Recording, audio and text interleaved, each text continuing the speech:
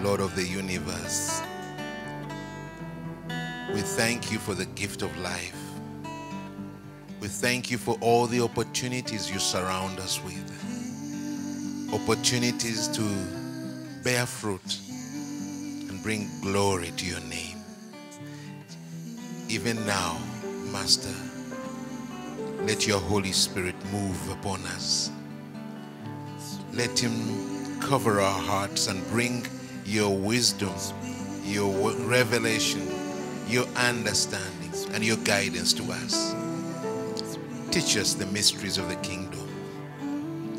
And all we ask, Father, is let your will be done. Lord, we ask all this in the precious and wonderful name of our Lord and Savior, Lord Jesus Christ. And all say, Amen. Amen. Hallelujah. Thank you so much, Gideon, for leading us in that time of prayer and worship. Greetings to everyone.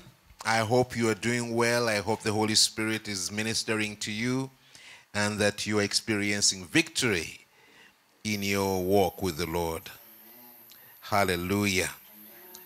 I know that the ministrations today have continued building on what we started to build yesterday, and I just want to continue in that vein.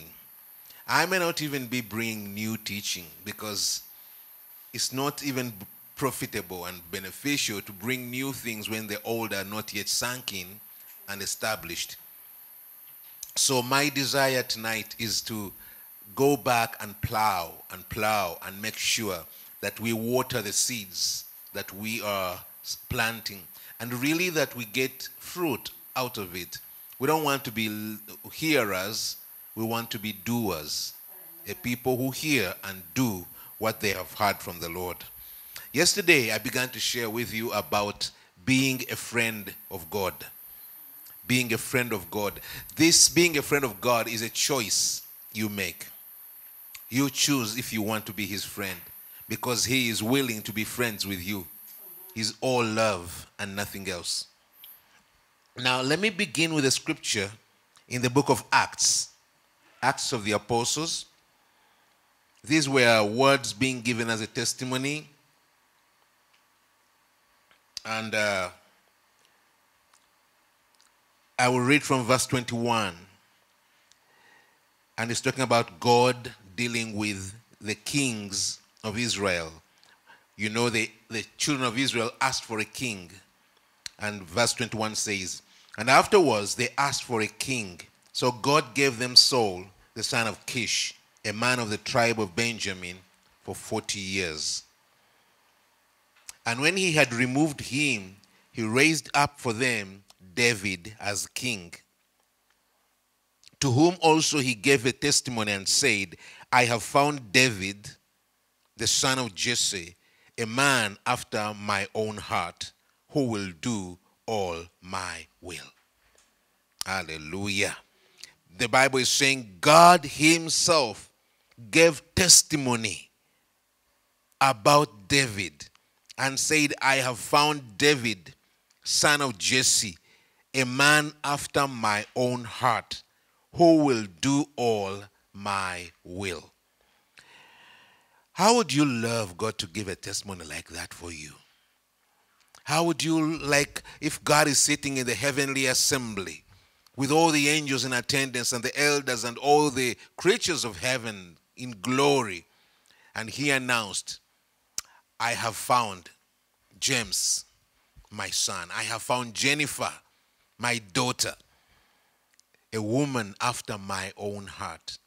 She does not only love me, but she will do all my will. That's the same as she will obey anything and everything that I say. And yesterday we looked at what obedience really is.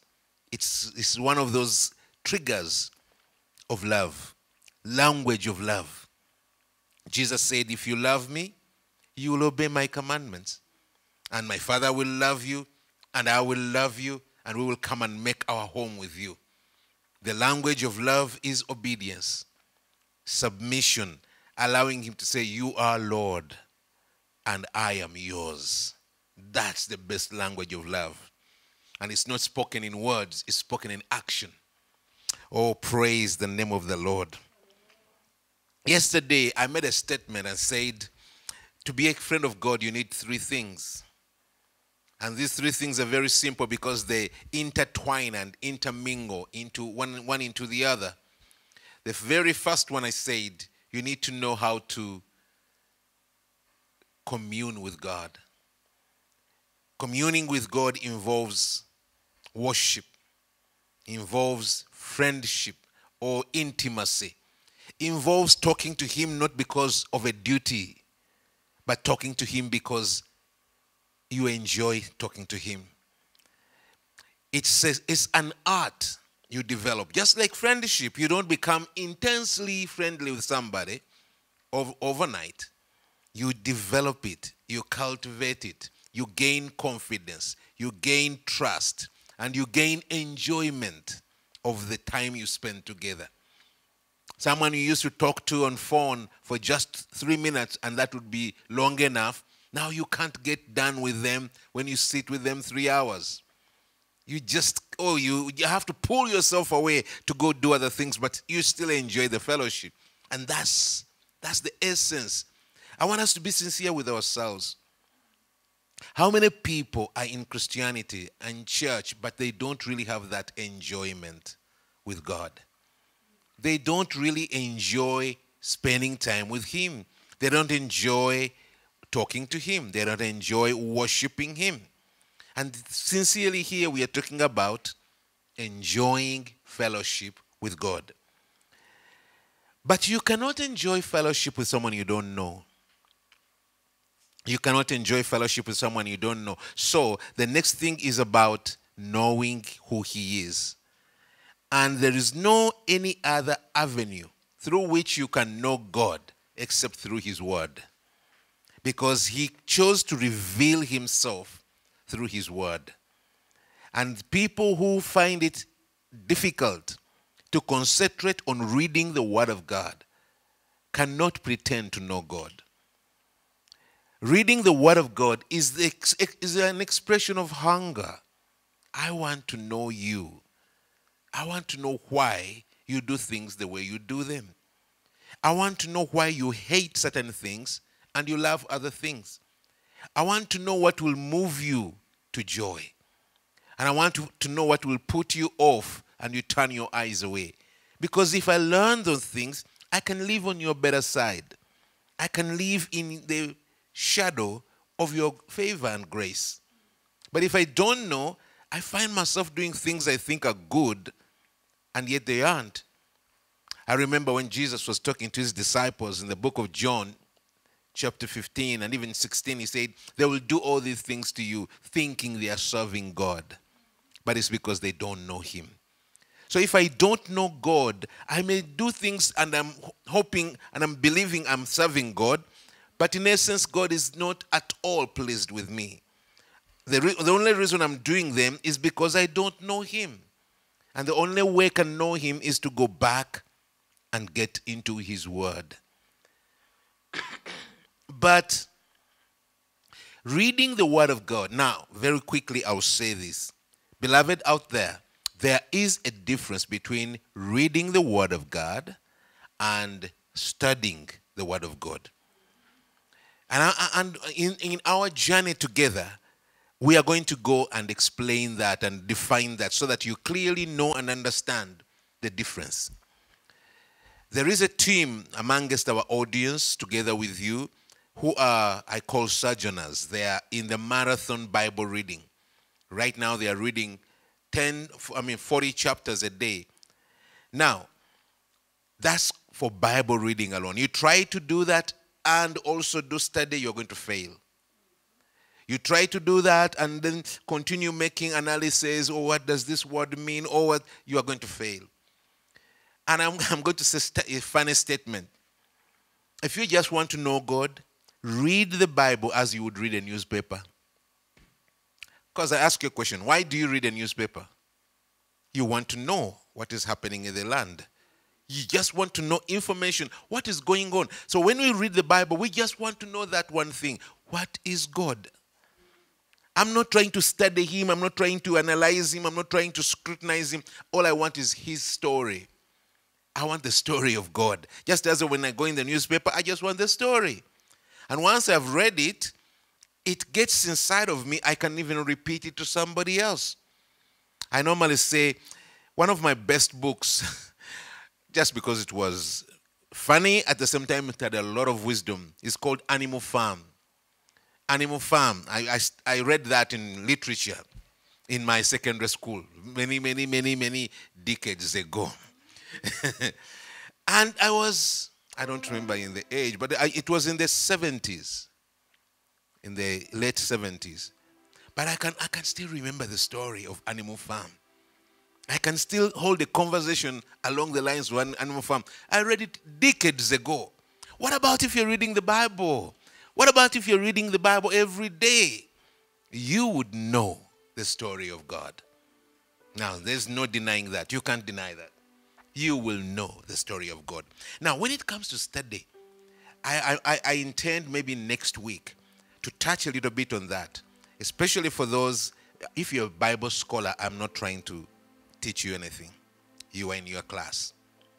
But if you're one that would like to make better and more fruitful your life, I will be sharing with you what is Bible study and how do you choose what to study. Some of us just go by concordances and you go by those analyses and you go topic to topic, subject to subject. But don't you think the Holy Spirit has got a say in what you study? Didn't Jesus say, when the Spirit comes, he will teach you all righteousness and he will lead you in the paths of righteousness? What about if you allowed him to choose for you what you will study? What subject, in which season, and to what depth? Because this Bible is so deep. Even if you read it and study it for 30 years, you'll never get to the end of it. So, if you're going to study any subject, how deep and how far are you going to go? Will you study it until you are to the level of a professor? Is that what you need or your life needs? At any one time, in any one season, there is a need you have of a certain truth. And as long as you get to that level for that season, the Holy Spirit will let you know, now you can let it go. Have you got to the bottom of it? No. But you have got enough for that season. Then he will move you to the next. And when you put two and two together, you'll marvel at the wonderful mysteries of God. So we want to study, and I would like to share with you a pattern, a method of study that does not go by simple methods and formula. It goes according to your needs, the need of the hour in your life. And what is the need of the hour in your life may not be the need of the hour in my life. We may be reading together. We may be praying together. We may be fellowshipping together. That doesn't mean we all have to study the same thing at the same time. We could study the same thing, but it's not a must. The study must depend on your need as an individual walking the journey with God as a sojourner. So, we will touch that. We will get back to that. So I said yesterday, fellowship with God, obedience in the Word of God, and then willingness to stand as a steward, as a witness. Not only to know the truth, but also to stand for the truth. To stand and say, I'm not going to do something I don't believe in. I believe in him. I believe in his ways. I believe in his integrity, and I'll stand on that. Today, there are very few people who are willing to stand as witnesses for Christ. To stand and show the world that he is God and I believe in him. I don't only want to live for him, I'm willing to die for him. Possibly that is why today there are very few exploits. Amen. There are very few exploits because people are not willing even to lay down their lives for the Almighty God. Now, those three things, communing with God, being true and obedient to his word, and then being a witness for God, they intermingle. You don't separate them. They work together. They intermingle together. And when you are trying to practice them, you will find them together. So yesterday, I began to share with you some practical things concerning walking the path of becoming God's friend. Hallelujah. And now I just want to walk through that, what we were sharing yesterday. I may go a little bit faster today, but I want to go really going back, plowing again, watering again. Now, yesterday what I did not say, I went straight into the altar and the time of worship. Amen. And I assumed that a certain step had already been taken. I referred to it, but today I want to emphasize it. And that's the step of reading the Word of God. A person who reads the Word of God prior to going to the altar will find his time with God richer than one who has just come in and go straight to prayer. And I know many Christians who religiously hold their prayer time. Even when they are in a conversation there and they see it's about, oh, it's my prayer time, people, God bless you, bye-bye, and he goes from human conversation straight into the altar. Now, of course, with God there is no real loss, but you could do better. You could do better than that, and you could enjoy him better.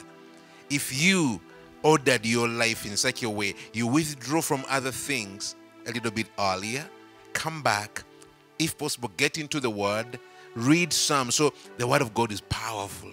You remember the Bible says it separates the soul from the spirit. It separates, it can separate you from all other things and prepare you for an encounter with God. So create some time. It may not be your entire Bible reading of the day. No, but there's a portion you want to read, especially when you come and let the Word water your spirit, your soul, your heart. Let it come and then meditate on it. I said yesterday something about be still and know that he is the Lord. These are simple disciplines. But if you make them part of your life, there will come a time you just don't even want to think how you used to live without them. When you're still, you think about him. Now, this is where I said, even before you start praying, begin to ask yourself, who is this God I am going to talk to? Who is this great being called the Almighty? Who is he? He's from everlasting to everlasting. We're not only talking about physical, geographical bigness. We're even talking about historical bigness. He's from forever and is going to forever. You can't even wrap your arms around that. He is infinite. He is omnipresent, omniscient, and omnipotent. You stretch out. The time will come when you feel, wow. You cannot even expand it anymore. And your spirit goes, wow. And let me tell you something. Every time when you are thinking about God and who he is, and what is true about him, every time you reach a moment when your spirit says, wow, I want you to know one thing. Your spirit is ready to worship. Your spirit is ready to pour out.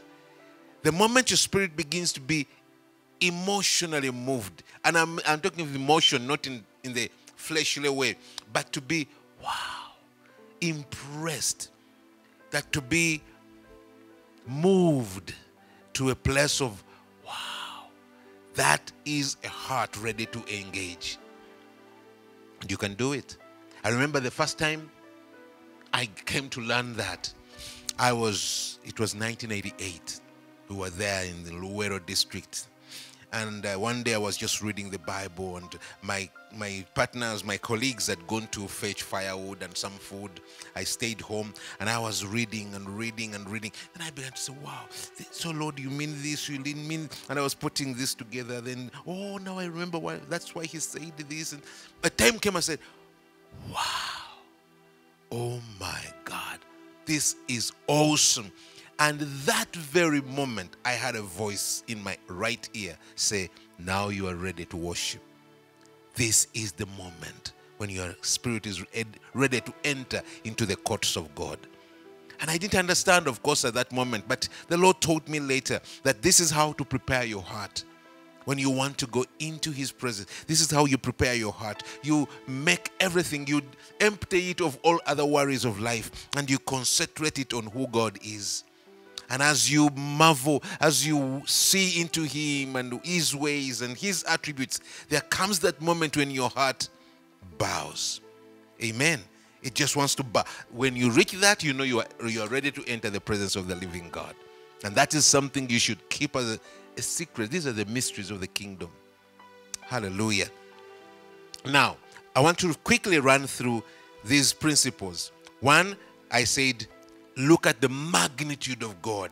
Now, after you've touched something there and it is beginning to move you, now bring it back and say, and you, the most high God, you, the infinite God, you, the everlasting God, you are here in this room. You feel the heavens, you feel the earth, you feel the oceans, you are in the valleys, you are in the mountains, you are in the winds, and yet you are also here. And you are here in this room, and you are ready and willing to receive me. Me, this little iota before you, you are ready to receive me. There is something that comes there when you understand. Someone so great who could do without you loves you and cares for you and wants your fellowship. There's something it does. If there are things that are holding strongholds and anger, and you somehow feel, oh my God, I can let go my defenses. I can let go my worries. I can release my stress. I can rest. You know, this life is so stressful. Sometimes we don't even realize how stressed we are. But we are tense, we are defending ourselves, we are alert, we are suspicious, we are ready to move through with victory at whatever cost, until you find one who says, I have a shoulder for you to cry on. And you realize, I don't have to defend myself here. I don't have to fight. I don't have to be alert. I don't have to be suspicious. I don't have to be on the lookout. I can relax here. There is something there when you can let go. And that should be an experience for all of us every day. That is what it means to come into the rest of the Lord. Into the rest of the Lord. The Shabbat of the Lord. You come into that place of peace that surpasses understanding. Brother, sister, whoever you are, wherever you are, try what I'm telling you and you will see that God is good. Hallelujah. Now, there's something else I want to bring to you. I hope it carries through these human words. If you want the presence of God, you want God to be present yourself. Do you know how many times we, people of God, talk to God without being present with him? You are talking, you are even saying, oh Lord, please, please, but your mind is in so many other places, especially when we come to praise and worship. You sing a song, but your mind is not there. You are thinking of the bankers who are now going to come after you. You are thinking of the rent of the house. You are thinking of that appointment that you need to go to tomorrow, that interview you need to prepare, and you are wondering, what am I going to say? At the same time, you are singing. You're saying, my God, my what? And you are thinking, you think he cares for that? You think he really loves that? Why would he reject Cain's sacrifice if he doesn't care? And don't you think you could fall in the same category as Cain? Sacrifices he just doesn't care about. He passes them and goes for Abel. So this is another thing. You know, it's possible not to be in. You can even be with me, seated at the table, we are talking, and you're absent-minded. Your mind is somewhere else. I can tell, by the way, if a man can tell that you are absent-minded when you're talking to him, can't God? Can't God tell that your mind is somewhere else? And your mind being somewhere else is another form of worship. You prefer that something else to him. God help us. Now, very quickly, I want to, when you begin to focus on him, you're present with him, that is the time to start bringing your Bible reading. You remember we told you, as you read the Bible, stop and analyze, who is God according to what I've read? What is he like? What are his attributes? What is his character? What pleases him? What grieves him? What draws him? What repels him? So it's at that moment when now you've come down, he's here and he's with me and is willing to listen to me and is waiting for me. That's when you begin to, oh God, you are this to me. I come to you, my refuge. I come to you, my provider. And you're bringing the truth about him. Truth you got from the scriptures, not something you thought about. Even if it is something good and truthful, but it's not coming from your heart, it's not so much fruitful. You better bring that which touched you as you read the word, was revealed to you as you read the word. That's fresh and fruitful. Now, I say to you, there are many ways you can bring these truths to him. You can make it religiously. Oh, you are the this, you are the that, you are the that, you are the that. Or you can make it friendly. And God said, God, I realized as I was reading today and I saw your character. Wow, I realized you are like this. Oh my God, I can trust you in this. I can stand on you. Make it conversational. Make it yours and him. It's not about how you pray. And don't let people judge you. Today you may find you pray softly and intimately. Tomorrow you are more aggressive. The other day you are more desperate. Don't you worry. Go as the Spirit of the Lord brings it to you. Amen. And then comes the next point. I just want to go to that very quickly.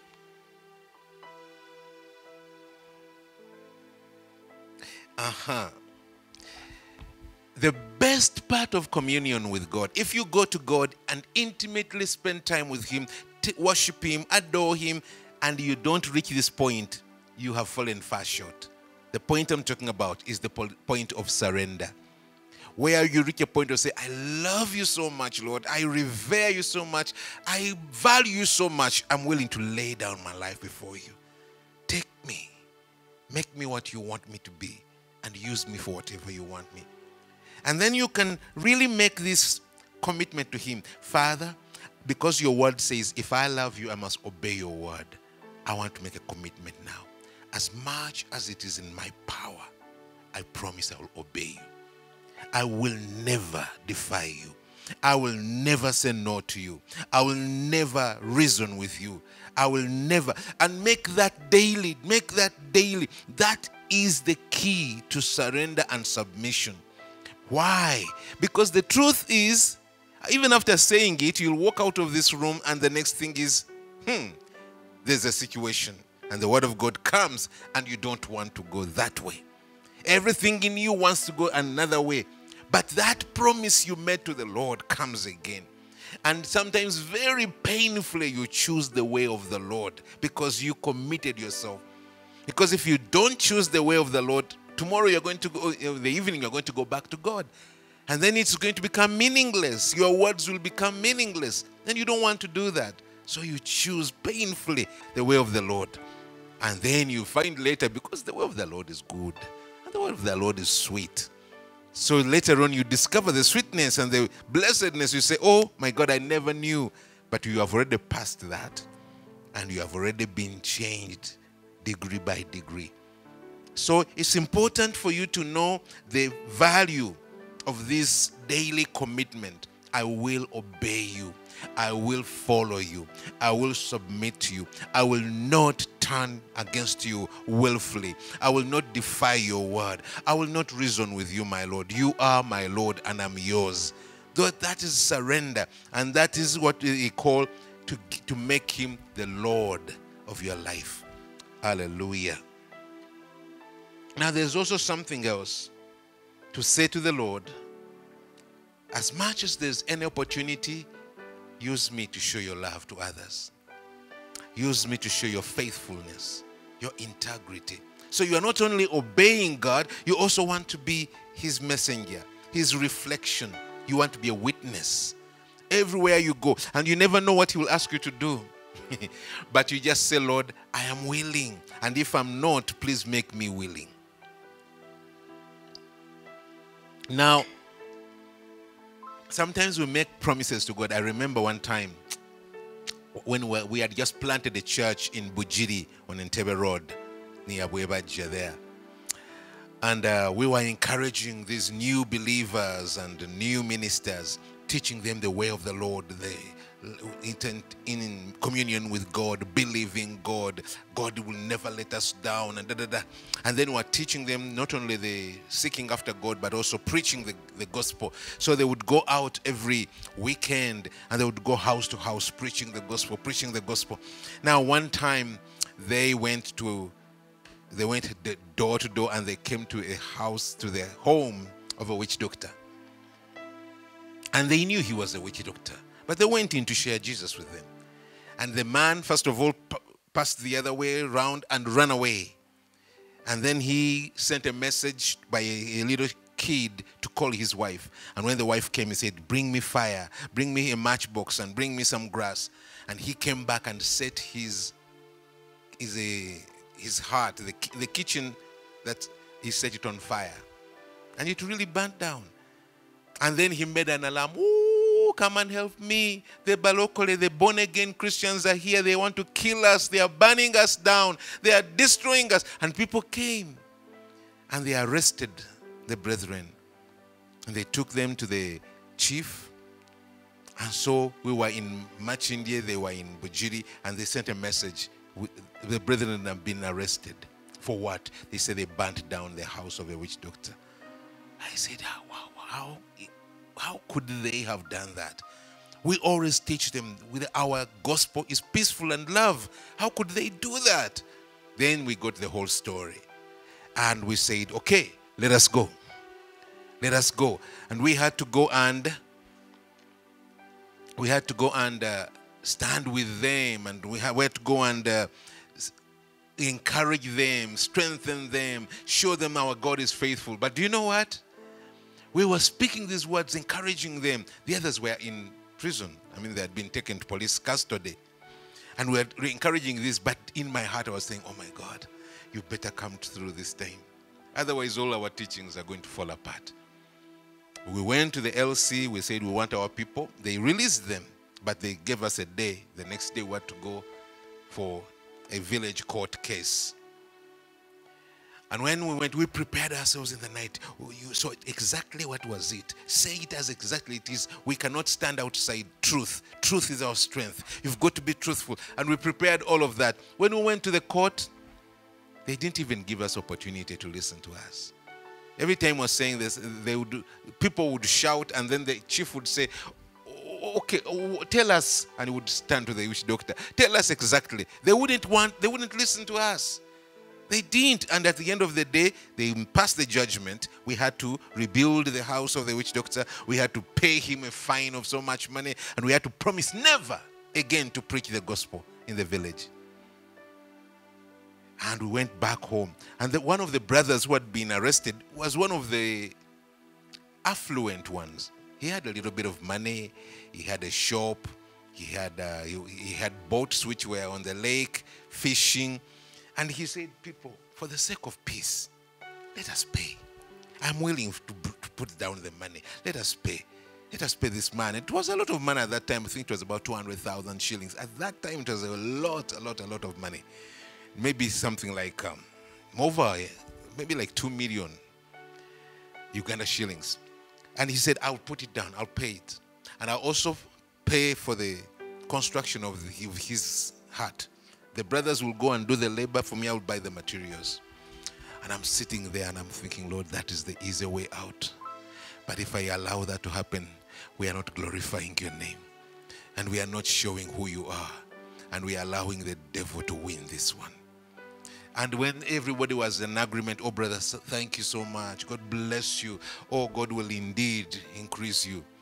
I had to come in and say, I'm not party to that.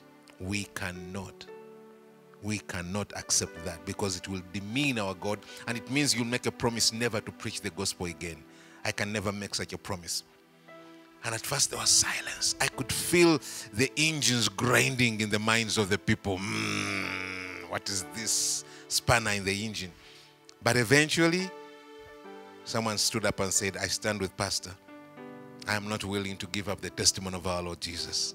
Another one said, I too, I too, I too. Eventually, we all agreed. So he said, now what do we do? I said to the brother, go to the chief and tell him, we have heard your ruling. Give it to us in writing. Secondly, give us a letter. We want to appeal to the next court, the LC2. And when he went there, the chief said, okay, you come back tomorrow, I'll give you the letter. Did he give us the letter? Every time we would go, he said, hey, I'll give you, my servitor has not yet written it. And in the end, they said, but you born agains, what do you want? Why can't we live peacefully? We said, we can't live peacefully when you have a judgment against us.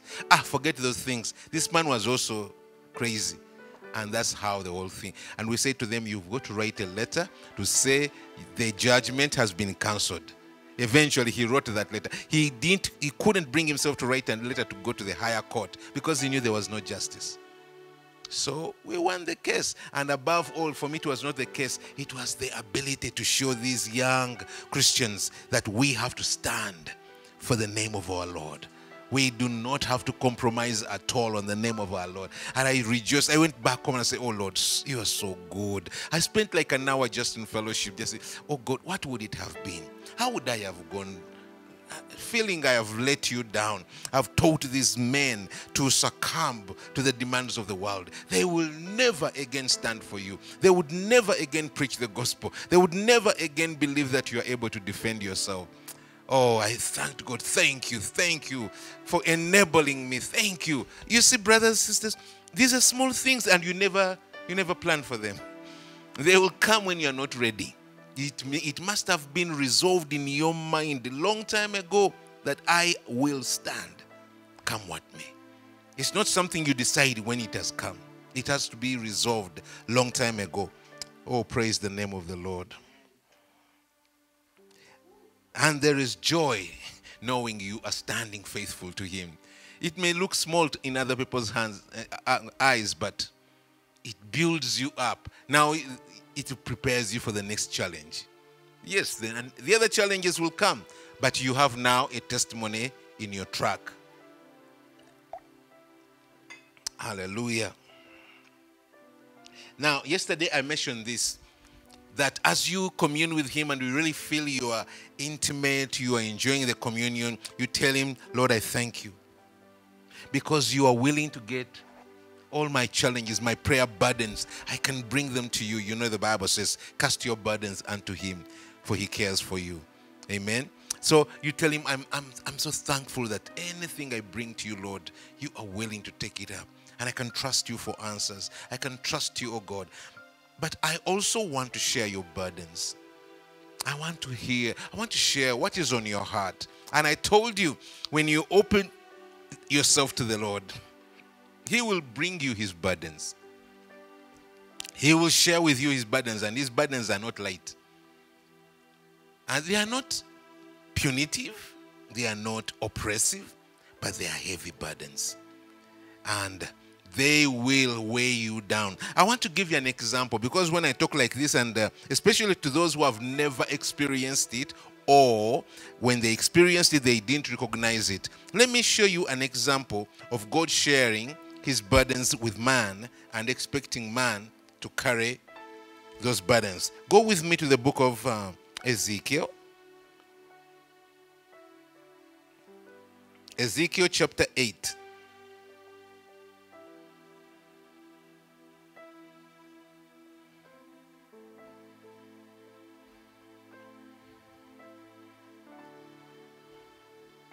Okay, chapter 8. Now, this is a long passage, so I'm going to try and skip some. But when you go home and you have time, you just read the whole chapter. It's amazing, just amazing. Now, Ezekiel is a prophet, or was a prophet. And he was sitting in his room with the elders of Israel together with him. Now, these elders are the elders of the people of Israel, the tribes of Israel, the different clans, and they are the topmost layer of leadership in Israel. And they're sitting with him. I want you to listen to this. They're sitting with him, meditating on God and say, what shall we do? There were problems in Israel that were insurmountable. And so They are trying to find an answer. And the Holy Spirit comes and picks out Ezekiel. I'm sure maybe it was not in the physical, because it says here, verse 2, then I looked, and there was a likeness like the appearance of fire. From the appearance of his waist and downwards, it was fire. And from his waist upwards, like the appearance of brightness, like the color of amber. He stretched out his form. He stretched out the form of a hand and took me by the lock of my hair. And the Spirit lifted me up between earth and heaven and brought me in visions of God to Jerusalem, to the door of the northern gate of the inner court, where the seat of the image of jealousy was, which provokes to jealousy. Amen. So I don't think it was in the physical. In the physical, he must have been there, but in the Spirit, the Lord took him. And I want you to hear what the Lord is telling his prophet. Ezekiel is being taken into the Spirit. Now here. And behold, the glory of God of Israel was there, like the vision that I saw in the plain. Then he said to me, Son of man, lift your eyes now towards the north. So I lifted my eyes towards the north, and there, north of the altar gate, was this image of jealousy in the entrance. Furthermore, he said to me, Son of man, do you see what they are doing? The great abominations that the house of Israel commits here, to make me go away from my sanctuary? Now, turn again, you will see greater abominations. So he brought me to the door of the court. And when I looked, there was a hole in the wall. And he said to me, Son of man, dig into the wall.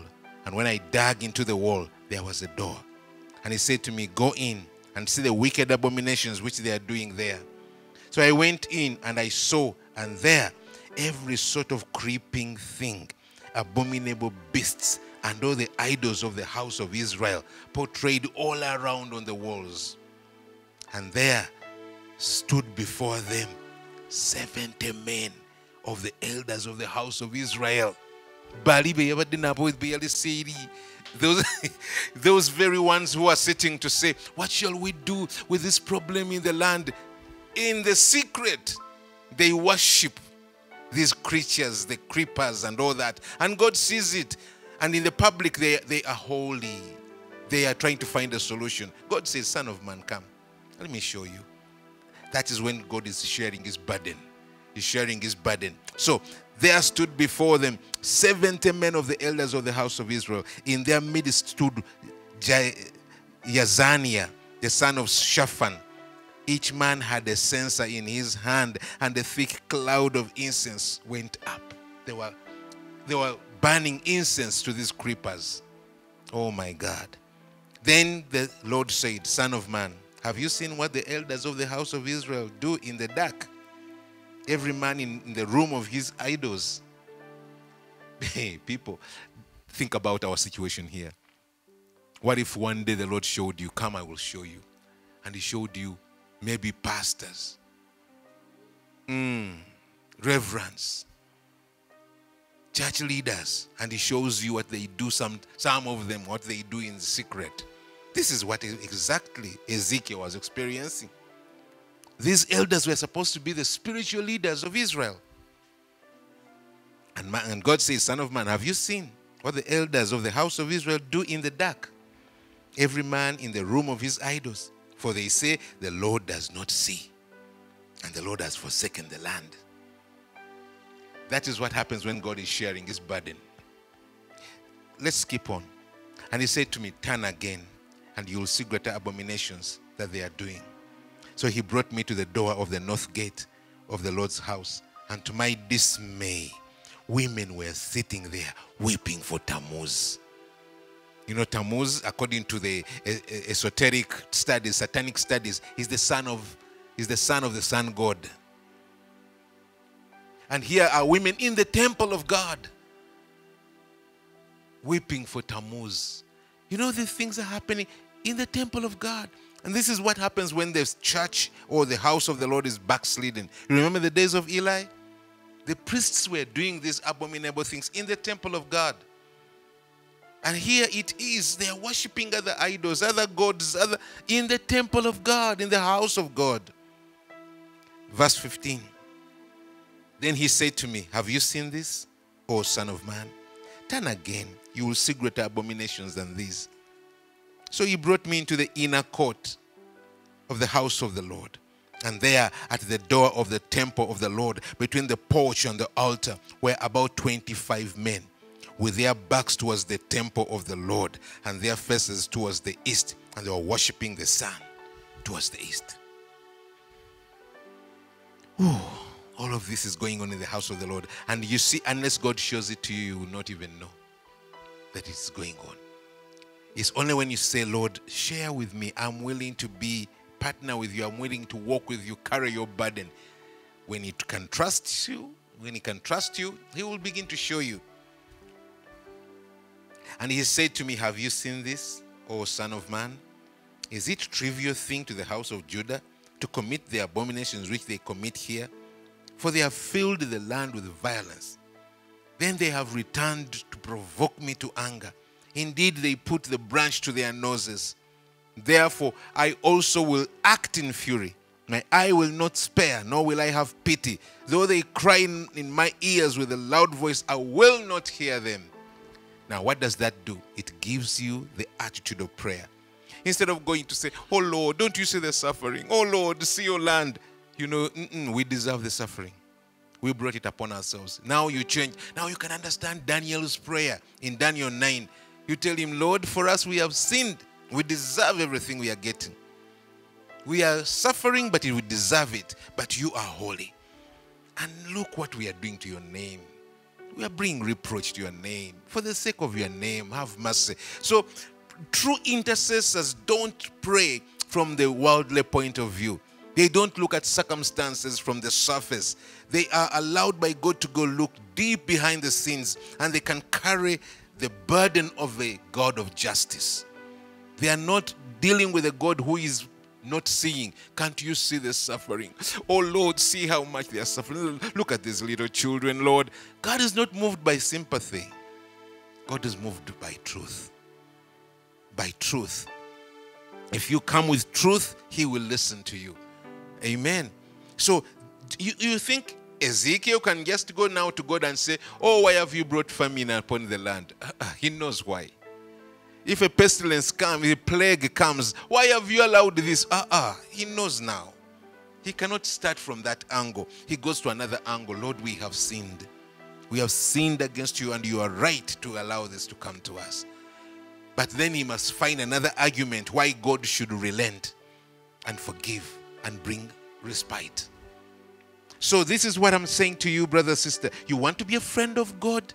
You need to be able to share the burden of the Lord and to be faithful. By the way, when God begins to show you things, you must be a man of, what do they call it? You must be able to keep the things God shows you. Not everything he shows you that you have got to go and speak out. Some people are so eager to appear to so spiritual to others, they will speak everything he tells them. You know, one time when we were in Luero, and I had in my team, I had 2 people I knew that the Lord had called them to be prophets, but they were still young and they were growing. He had revealed it to me, but he did not tell me to tell them. So I was nurturing them, I was pastoring them, encouraging them, correcting them. Then one day we had a team come from Kampala, about 14 people. They came in a minibus to come and join us to preach the gospel over the weekend. And over that weekend, I saw 2 other people from the team that came from Kampala, from our mother church. And I saw these 2 have got a gift of prophecy. And I had never noticed it, I had never known it. And I prayed about it, and the Lord said, indeed, I have chosen them. I'm going to use them prophetically. Then he began to tell me a little bit about their future. And I don't know what got into me. I called them and I told them, God has called you to be a prophet. You're going to be a prophetess, and this, and told them about everything in the future. And later on when I went to pray, the Lord said, who told you to tell them? Now, what you have done is you have put a block, a barrier in their path.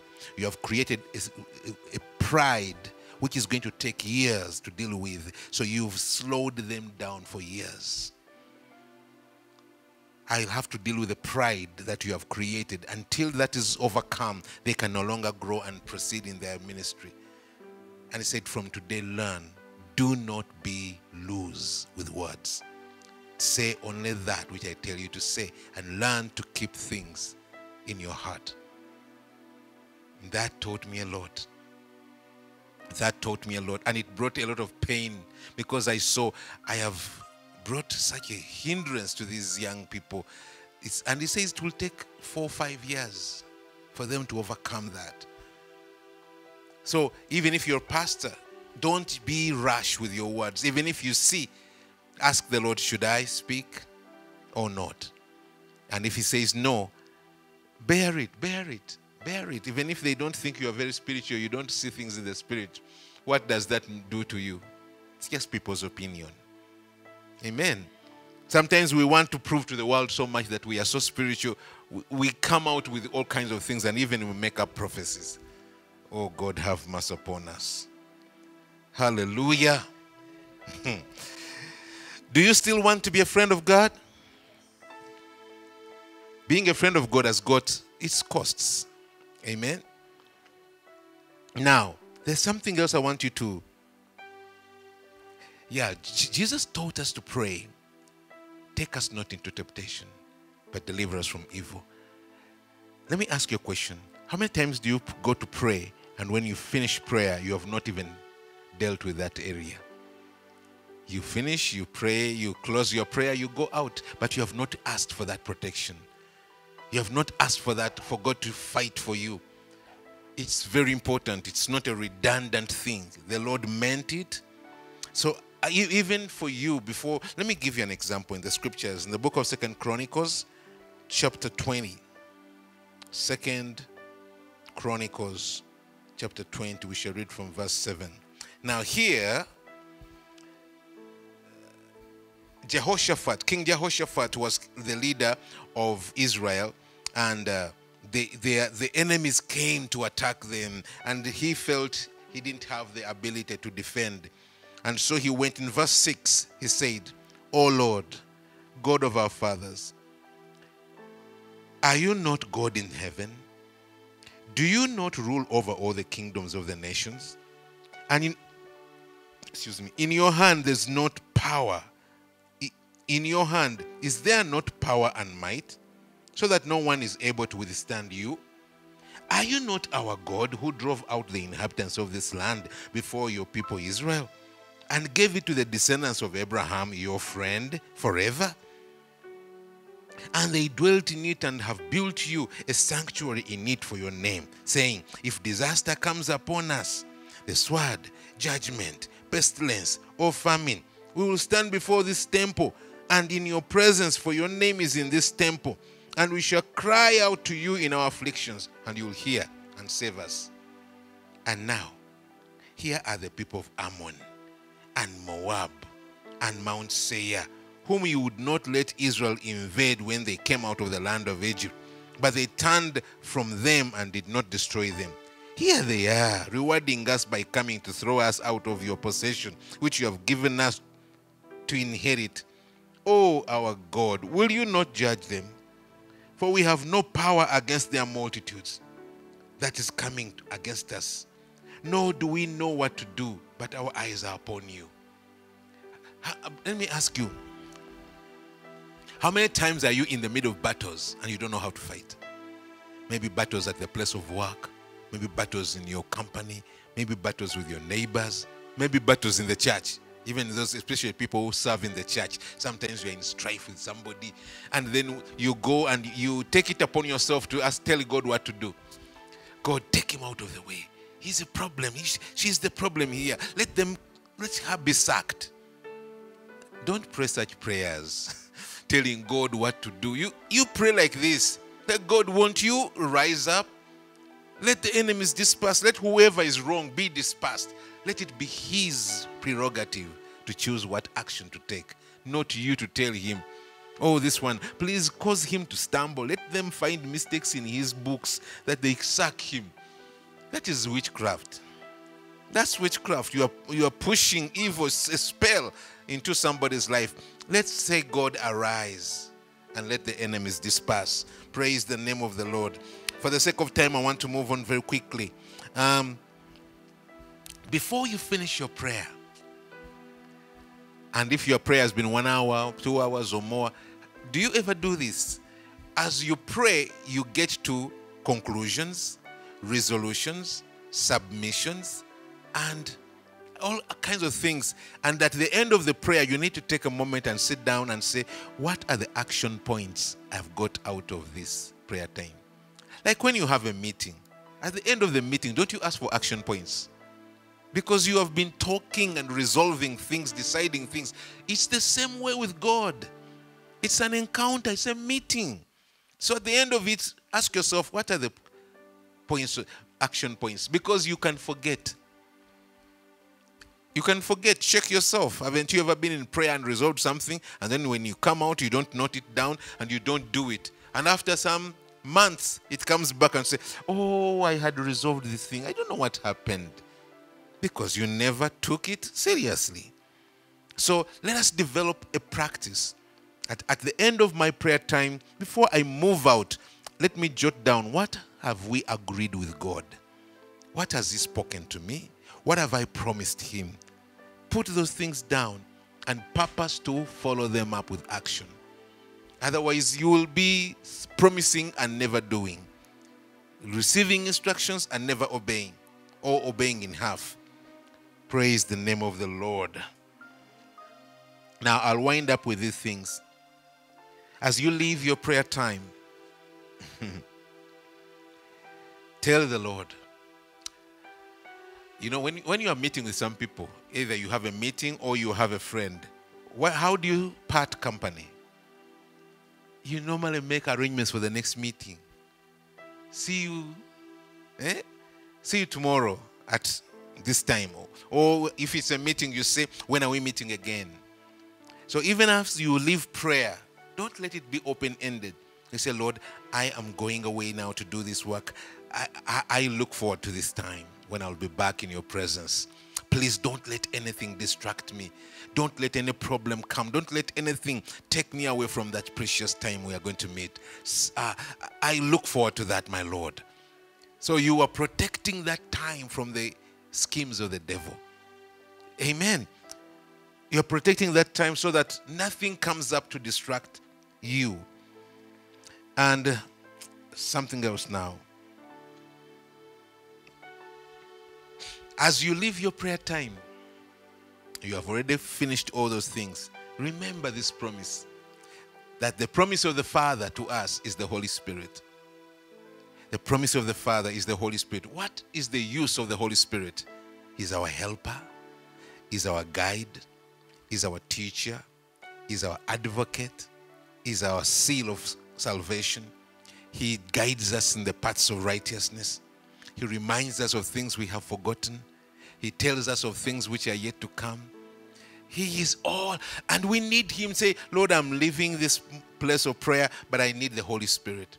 Please let the Spirit come. The gift that you promised us, let Him come and walk with me. Let Him come and do all of these things. Pray those things into your life. And now, when you leave the prayer time, be reminded you asked for the Holy Spirit to go with you. Don't forget Him and treat Him like a dog just coming after you.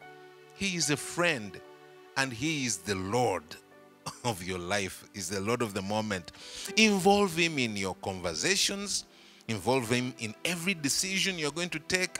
As you are going to decide, hey, come on, give an ear and say, Lord, is this okay? If you're buying anything and you're bargaining for a price, let Him be involved. Lord, is this okay? Let there be that joy that you are not alone. He's in your decisions. He's in your conversations. He's in your... If something bad happens, the first person to talk to is the Holy Spirit.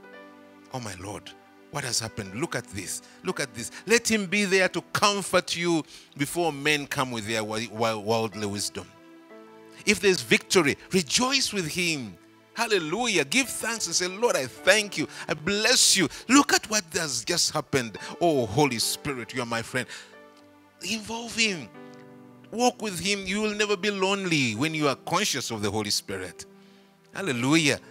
And now I want to tell you something. When you go back in the evening, you go back to your time of prayer. As I said yesterday, it's like you have come from town, come back home, you're going to talk to the people at home. They ask you, how was the day?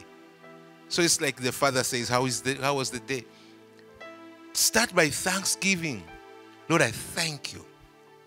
Because this morning when we went out, this happened. And when I was not sure what to do, the Holy Spirit guided me in this. I give you praise for the Holy Spirit.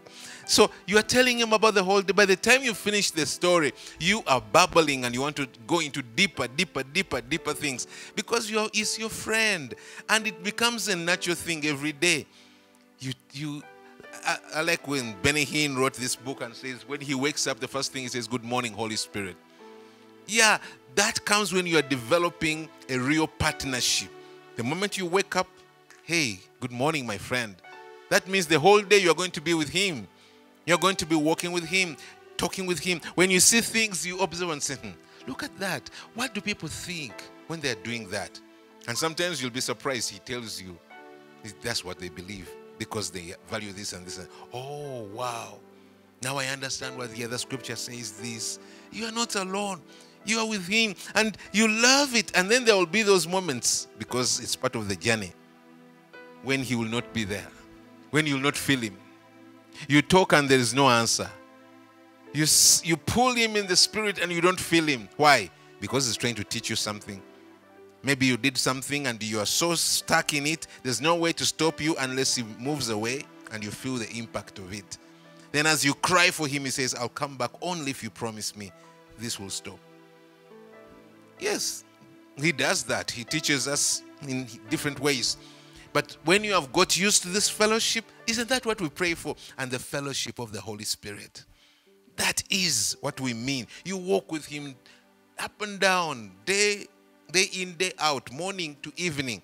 You are with him. You learn how to be with him. He's more close than any friend. He's closer. And when you don't feel him, no friendship is enough. No company of men can make it up. You are just so lonely among men. You want to leave people and go away to seek him. You know the Song of Songs? That book, when your lover is gone. When that lover is gone, you don't care. You say, women of this land, leave me. I'm looking for him. You guardsmen, don't even touch me. I'm looking for my lover. My lover is my own. Hey, praise the Lord. Hallelujah. Tell somebody, I want to be a friend of God. And it's not hard work. You can do it. You can gently learn. Hallelujah. Oh, glory to God. Now, I said really today what I've done is really go back and cultivate. All of this we touched yesterday, but I'm sure even today it still comes with a freshness because it's something that we may not have been exercising or practicing, and we need to do. There's more to becoming a friend of God. But if we are not going to implement these basic ones, what would it benefit to go into anything deeper? Amen. So I am going to trust that the Lord will help you to get deeper into these things, make them your own. Listen to these teachings over and over again. You cannot take it in all at once. So listen to them over and over. And each time pick up something to implement. Pick up something to implement. And let us go in faith. We will be a people who know their God and who will be strong and will work exploits. This is the breed that the Lord is raising up in these last days. The breed that will stand against all the storms and the tribulations and will bring a worthy testimony of the Lord to the nations of the world in these last days. And I pray that you and I shall be part of that in the name of the Lord Jesus. I want to bless you so much. I want to thank the Lord who is doing this deep work in our lives. Let us continue to communicate. If you have any questions, send them onto the platform. We will try our best to answer them. And let me ask Gideon to come and lead us now into a time of worship.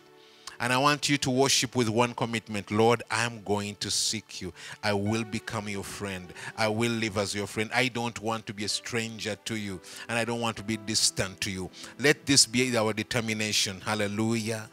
Amen. God bless you so much.